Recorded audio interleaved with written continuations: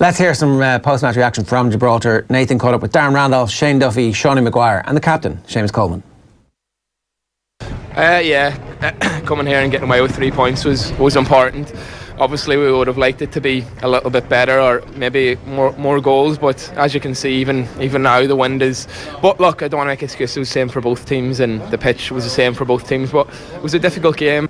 The conditions were obviously absolutely crazy. Have you ever played in anything like that?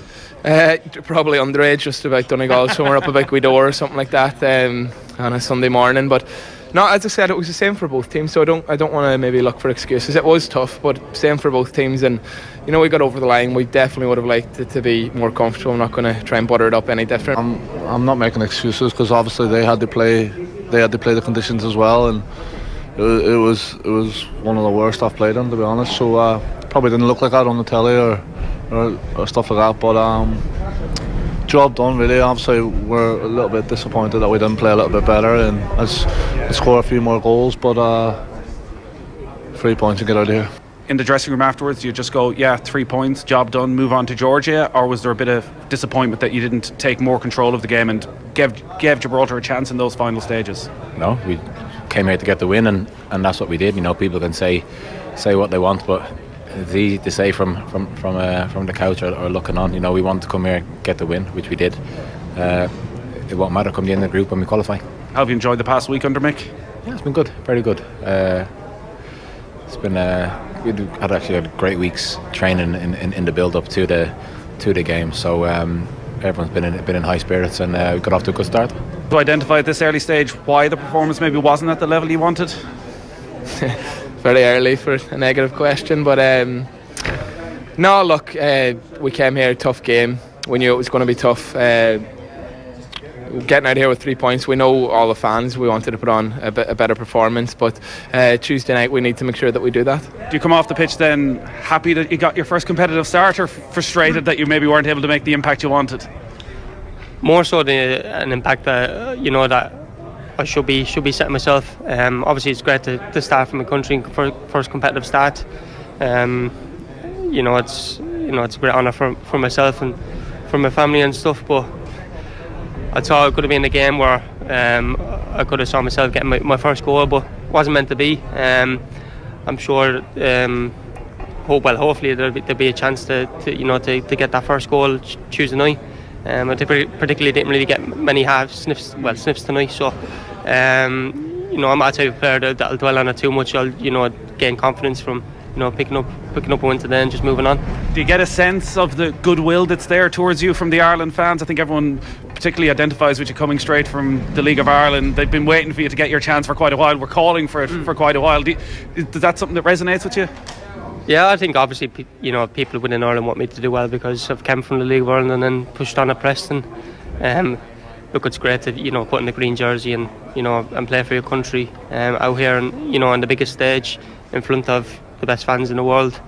As I said, they particularly didn't play well or anywhere near our best, and they were singing from the first to the last, and that's something that can make a real difference when in a frustrating game like today. And I've seen obviously 40,000 tickets have been already sold for the game Tuesday, so obviously winning today can hopefully bring a full house Tuesday night.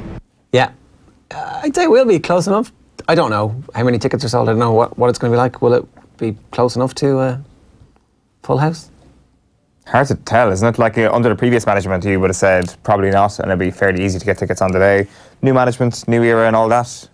Closer to a sellout, I would imagine. Robbie Keane on the bench, who of course wasn't the top scorer in the 2002 World Cup qualifying campaign. Well, he's got his work cut out for him now, doesn't he, over the next couple of months, if we're going to be stuck for attacking options up front to try and get something a little bit more from the likes of McGoldrick and Seanie Maguire up front. Like, what is Robbie Keane going to do on a one-to-one basis? I'm sure it'll become a bit clearer over the next few months. It seemed that Terry Connor actually was in charge of a lot of the attacking movement last week from a couple of the suggestions on the training park, but I'm sure Keane's influence will grow over time. Yeah, all right. I think we've got Nathan with us this morning, do we?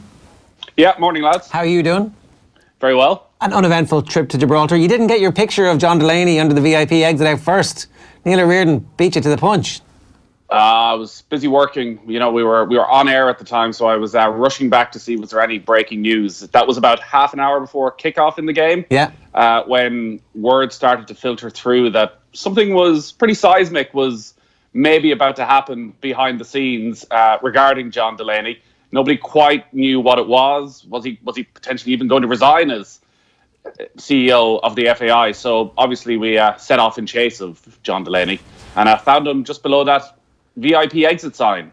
He had no comment to make at that stage, and it was just a bizarre evening for a whole manner of reasons, from the game on the pitch and the hurricane force conditions and the plastic pitch and Ireland struggling to get over the line, to, for a lot of the second half, keeping an eye on the director's box just to our right hand side. And was John Delaney there? He was a bit slow to come back for the second half. He was on the phone a lot. He was up and he was down. And what was going on is, as again word came through that there was going to be a statement later that evening on what exactly would be in it. So it was yet another one of those remarkable, strange FAI days that seem to crop up every couple of years. This is definitely right up there. Like, I mean, it's not quite Saipan, but it's not like, it's right next to it in terms of what's going on. Because is it a corporate Saipan? It feels a little bit like that, yeah. It doesn't make any sense. It doesn't make any sense that you would issue a statement at the time that you did, unless there was something else happening to force your hand. It doesn't make any sense to make these changes to the FAI's governance now in the rushed manner in which they've been made, unless there is something else forcing your hand, which we don't yet know about, which hasn't yet been established or hasn't been made public. So there is more to this story to come. And also that wasn't acknowledged in any way in this 1,800-word statement. You're right, this is a seismic change at the top of Irish football. John Delaney has been the CEO for the last 14 years. We know the criticism that has been there in recent times. People wanted him to leave that role, and he's done that into this newly created role of executive vice president that just popped up out of nowhere. That this review of governance has been going on for the last 6 or 7 weeks, and for some reason the decision had to be made while a good chunk of the board are in Gibraltar on a Saturday night, that this is the exact moment that they need to make this change, with no reference in those 18 words to any of the revelations that have come out over the past week. No clarity, no further answers to any of the questions that are being raised. It is all bizarre. It maybe does work from a PR point of view in that it moves the conversation on a little bit. Now, whether it will work, only time will tell. But a lot of the conversations this morning are obviously about how much John Delaney is going to be paid, what exactly his new role is, who the new CEO will be, what they will be paid. Does the new CEO deserve to be paid 360 grand a year when, on the face of it, it seems that it's a very diminished role? It's not going to carry an awful lot of the same responsibilities that John Delaney had. So these are a lot of the questions that have been asked now regarding the governance side, whereas are people still asking, what about the 100 grand bridging loan? We still haven't got all the answers to that. Maybe when they go in front of the Oireachtas committee, which John Delaney, it seems, is still going to lead, we might get some of those answers. But it feels as though we're putting an awful lot on an Oireachtas committee that massively disappointed the last time John Delaney went in front of them. And has never, ever lived up to its requirements as a government body. Let's park the criticism of them for a minute, because I actually think that the questions to the FAI shouldn't stop just because they say this new role is being created. Like it's actually, I would say, still our role in the media to continue asking these questions in the meantime, and to keep that pressure up for the type of transparency which has plainly not been in evidence. If the FAI were undergoing root and branch examination of their own corporate governance, they could have made that public when that was happening. They could have said, well, look, we actually believe that there is a better structure for us into the future. It may involve a separation of powers from the current role that we have, where the chief executive is also heavily involved with UEFA business while at the same time supposed to be running the grassroots of Irish football. If we split these two roles into somebody we're looking after Europe and somebody looking after the grassroots, this is something that we're considering. You put that out there, the consultation process. This guy comes over from the FA, who also apparently worked for the RFU and does his bit of work. But Sport Ireland have said, confirmed to the Examiner today, they knew nothing about this corporate governance review, which apparently had already been completed to the point where it was ratified by the board of the FAI just on Friday/Saturday. That's still a little bit unclear in my mind exactly how that happened, but everything is too rushed. This just does not pass the smell test of this is a well planned out and it's on our terms a strategy. It just does not work like absolutely. It's just over a week ago that anybody outside of the FAI found out about this review. And the only reason it came out was in a response to John Delaney taking out an injunction against the Sunday Times to try and stop this story about the 100,000 loan coming out. That is the only reason this governance review was made public. And we're to believe that within a week of the FAI deciding to make that public, that they convened a board meeting in Gibraltar to act out on it, that less than a week later, John Delaney is no longer the CEO of the FAI.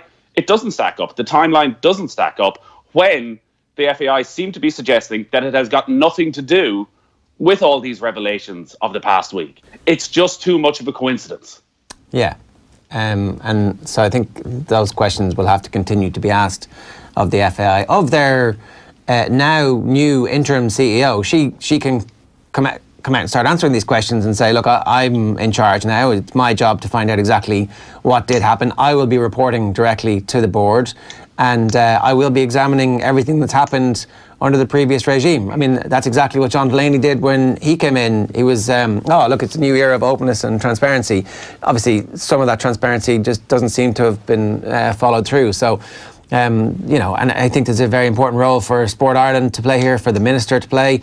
The public money will stop unless we get full transparency, and that includes the governance of the organisation. That includes you holding yourself to account in the way that you're supposed to have done in terms of the term limits for members of the board and all the boring stuff that sports administration is supposed to do and should never actually be an issue for the public, because it's really easy to do it properly. Do you believe Sport Ireland have the balls to do that? Do you believe Shane Ross has the balls to do that, to come out to the FAI that unless we get this set criteria followed in terms of transparency, that we are going to stop funding? There's been little to suggest so far that they do. Well, the thing is, it's in the open now, so I mean, it's a win for any politician who actually wants to go and take this ball and run with it, no? You would hope so, and you would hope that, as you say, Ger, I think there's a huge onus on the media to keep this story going, but that, like, this is quite a legal issue now in ways. There's a complaint in with the Director of Corporate Enforcement. Obviously, Shane Ross and Sport Ireland seem to be in the dark about an awful lot of things that are going on here. From, like, we've had a massive reorganisation at the top of a national governing body that they knew nothing of until a statement was released on Saturday night. This new role has been created worth almost 100 grand a year in an association that less than 2 years ago had to take out bridging loans because they had cash flow problems. Like, how does this stack up in a tax in a company, in an organisation that is supported by the taxpayer? It quite simply doesn't. But it's happening, and it's happening right now. And who is going to step in and ask those appropriate questions and hold them to account? Nathan, when it comes to John Delaney's UEFA role, like, as we say, there's still a lot more questions to ask here before we actually get clarity, but there has been some suggestion that this may allow him to focus a bit more of his time on his role with UEFA at the moment. Granted, he's only been in the role a relatively short amount of time. Do we know what is the interest of his role with UEFA from an Irish perspective? Is it beneficial from an FAI's perspective to have a representative so well involved with UEFA? You would have to imagine it's hugely beneficial, because UEFA is where the vast majority of the FAI's money is coming from right now. There was mentioned in that statement that they're renegotiating again the TV rights deal that has got the FAI out of a massive hole because they're benefiting from all the bigger countries across Europe. There's no doubt that the FAI having a strong voice in UEFA can only be a good thing. John Delaney is obviously going to remain that strong voice because they sort of changed the system in UEFA a few years back to make sure it wasn't an old boys club anymore, and it needs to be a CEO or a president or a vice president that remains on these executive councils like John Delaney is. So he's going to keep that, and it was made clear that he's going to stay very much involved and leading the charge with UEFA, with FIFA, with any bids that are coming through with the Aviva Stadium. And again, that raises questions about the new CEO and how much power they're going to actually have. That's the good stuff. That's the sort of stuff that attracts a real high caliber applicant, that you can look and be ambitious and think, well, I can get involved with UEFA. I can deal with FIFA. I can run the Aviva Stadium. I can take charge of the debt. Like, these are the things that a high caliber candidate is going to want to get involved in. If you're saying, well, actually, that's John Delaney's gig, you can look after the League of Ireland and you can look after the FAI staff, but really don't think you're going to get any of those nice trips to Neon because, hey, that's already done. Yeah, that's my job. It's literally my job, which I'm getting paid for by them and by the FAI at the same time. But anyway, we'll come back to that because obviously there's plenty of time for that to unfold and to unravel. Or maybe there isn't. Maybe this is the only week that we're ever actually going to get to talk about it. But I do want to ask you about the under-21s because the Stephen Kenny era is up and running properly. You're at this game. What was the story? Yeah, I thought they were quite impressive. Luxembourg weren't as bad as you might have expected. They had some decent results and they just sort of sat back and made it difficult. But it was clear that Stephen Kenny had gone out and given them the instruction that they wanted to keep possession of the ball, and they haven't had a huge amount of time in training, but there were definite signs of improvement. I saw a lot of the under-21s under Noel King, and it was just an absolute mess. An absolute mess. There was no sign that they'd done anything on the training pitch, but whereas the back four were very composed. Conor Masterson, I thought, who with Liverpool was outstanding. It was the game that suited him because Luxembourg sat back, so he had plenty of time in possession of the ball. He's got a brilliant range of passing. Just didn't look flustered ever, no matter what happened, except one occasion he got a yellow card for a rash challenge, but generally he controlled the show. Connor Coventry, who is an interesting player, played in the middle of midfield, sort of as the pivot. He got on the ball more than anybody else, didn't really make use of it. He's a West Ham midfielder. He's been on the bench a couple of times recently, and he was born in England. What could possibly go wrong? So Connor Coventry is one of the few English-born players involved. The guys who impressed, Adam Ida, obviously up front, got a couple of goals. Looks good, big, strong, physical player who can hold on to the ball. Sort of what Shawnee Maguire was talking about there of his problem is Maguire needs space in behind, which against lesser teams you're not going to get. There was none really for Ireland last night, but Ida was able to get himself involved. He was strong, bring the midfielders into it. And the way they were set up, there was wingers just off him. There was Neil Ferrugia making runs from deep. And Ida looks an absolute talent. He's only 18 years of age. He's with Norwich. He's scoring a lot of goals at under 23 level. And when you look at what Wales are doing at the moment and the way they fast track these young players, I'm not saying Adam Ida should be starting for the senior team, but you'd wonder, do you just get these guys involved? Do you just want that bit of freshness, bit of energy? And that it's not that big a gap. And I don't think it will be over the next few years. But you might have seen the first goal was a header from a corner kick for Ida. It was a shame, really, because leading up to that corner kick, Ireland had a passage of about 40 passes where they just played it around, were patient, dragged it out. Masterson sent this crossfield ball, a little injection of pace, and the cross into the area is cut out for the corner. They score from the resulting corner kick. But there was just a good buzz around Tala as well yesterday. I'm sure people saw this nice moment when Jason Malumpi was coming off and Stephen Kenny grabs him and turns him to the crowd and says, basically, give it up for this guy. Look what this guy's done. And everyone goes crazy for it because, well, he was exceptional, almost scored, hit the crossbar, but also had this horrible time with injury. So there's obviously a huge amount of goodwill. It's the first match. They took this match on just to have a game. Most sides aren't starting their qualifiers till September, but they go off to the Toulon tournament now where they're going to be really tested. All the European countries are going to be there. They'll have 2 or 3 weeks together, and we might finally, by the end of that, I think we'll get a good sense of what Stephen Kenny has from them. All right, very, very briefly, we're completely out of time. You've been really good. Give me a score for the Ireland-Georgia game tomorrow. I don't know. I think it's these two games. I think you just want 6 points. I would take, after the performance on Saturday, I would take a 1-0. Yeah, I mean, but 100%. What you would take and what's likely to happen? Do you give Georgia like some massive price for this game? And off air, a few of our colleagues have been speculating about the fact that maybe Georgia might win this game. Well, they're going to be a pain in the ass to play against. We saw that for Switzerland, even at home. I just think at home, the buzz that's around Mick McCarthy, there's going to be a big crowd. They're saying over 40,000. That surely Ireland will have enough. If not, you don't want to be negative right at the start. It's a disaster. It's an absolute disaster if they don't take 6 points from these two games. Good stuff. No need to panic. No need to panic. Bit early for a negative question, as Seamus Coleman told you. Yeah. Bloody hell. Yeah, tough crowd. Nathan, good stuff. Thanks a million. All right.